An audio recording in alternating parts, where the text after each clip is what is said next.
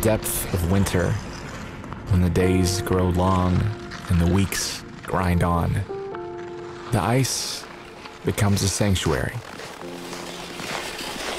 The net is there! There are the early risers and the ones who stay late.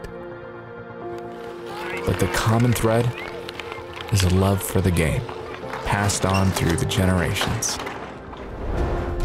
From the neighborhood rink to any patch of ice cleared of snow, pucks are passed among friends and complete strangers become teammates. Right, game on!